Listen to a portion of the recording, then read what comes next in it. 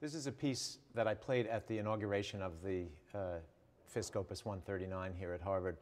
And it's a piece written by Arvo Pärt called Annum Per Annum, Year by Year.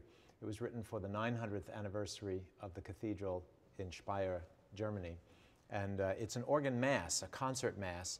It begins with a movement that's untitled, but plays on the full organ.